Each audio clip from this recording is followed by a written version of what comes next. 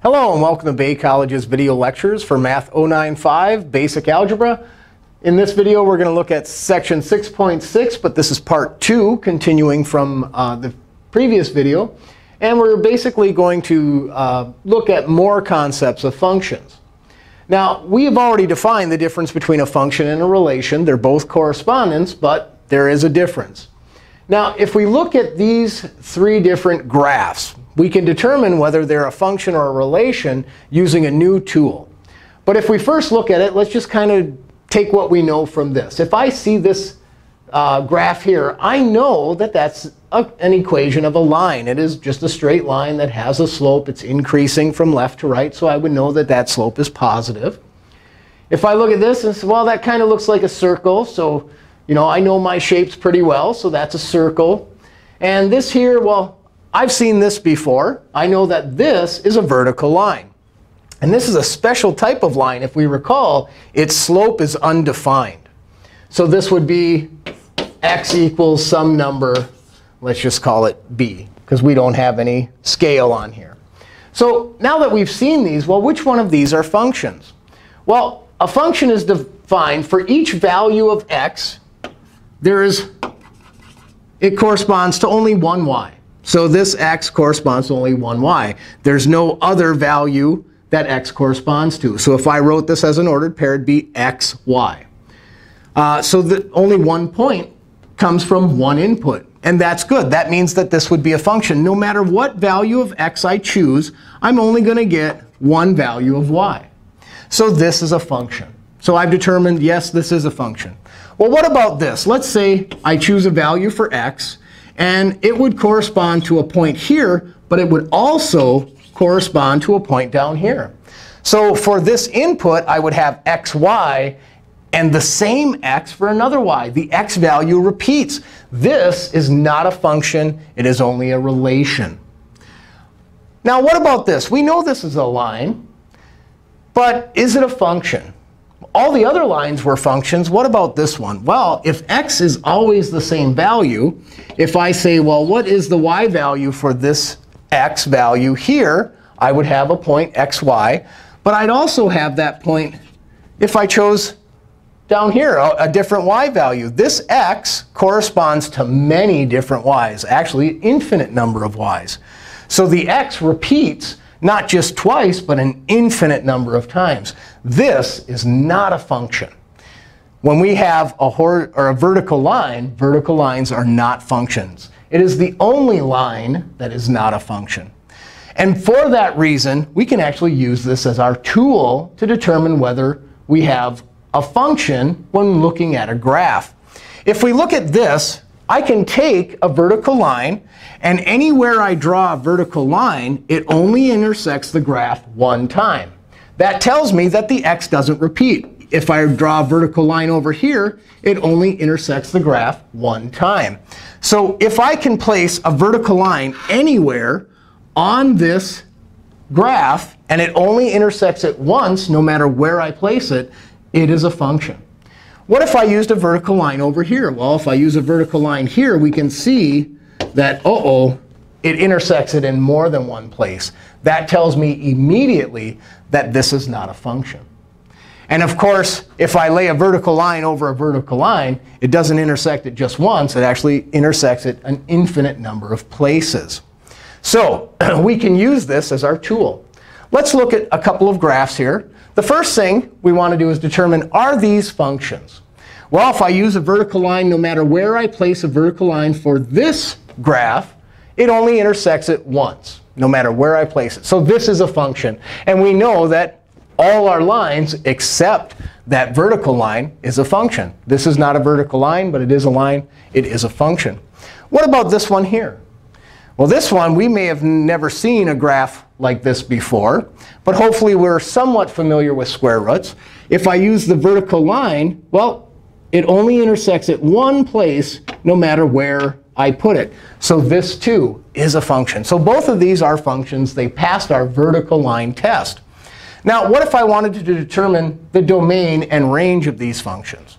Well, by looking at the graph, we can say, well, I can put in a value for x, and this is going to decrease in y. So no matter where I go in x, I'm going to get out a y value. This arrow indicates that it just continues on in this direction for infinity. Well, same thing over here. If I put in negative values of x, this is just going to continue on for infinity. So my domain here is I can put in any value of x. So its domain is all real values. But let's write it in interval notation from negative infinity to infinity. Well, we can also determine its range. If I look at it, this arrow continues up forever, and it continues down forever to infinities. And we write them from least to greatest. So our range, because that continues in a downward fashion and an upward fashion, we can say the range is also all real numbers, negative infinity to positive infinity. All right, unless it's specified to write it in interval notation, this symbol works just as well. But most of the time, we're going to write it in interval notation. Let's look at this one here. Now, if we look at this, this one doesn't continue on forever in this direction, but it does kind of go off in that direction. So it has some restrictions here. To determine what those restrictions are, well, to look at the graph, we can say, well, it looks like there is a value at the origin, and it continues off to the right. Well, what values in terms of domain are to the right of 0? Well, that would be all of my positive values for x. And it includes 0. So I can say, well, it includes 0, and then it goes off to the right. Well, going off to the right is to positive infinity. So the domain where I find a piece of my graph will be from 0 to infinity. Now notice there isn't any piece of the graph over here, so there's no domain that contains the negative values. What about range? Well, by looking at the graph, we can determine the range by saying, when we write domains and ranges, we write them from least to greatest. What is my smallest y value?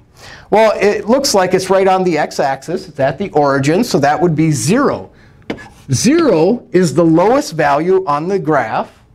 And it continues up in a slightly upward manner. So as x goes to infinity, I'm sure y continues on forever. Now, in these two examples, our domains and ranges were the same. These two were the same, and these two were the same. It won't always be that way. One example is maybe we have a graph that looks like this. This would have a domain of all real numbers. As x gets really big or x gets really negative, it continues up in the y direction. The lowest y value would be here. So my domain would be all reals, but my y would be from this value to infinity. So they can differ, even though my examples did not. Let's take a look at this here.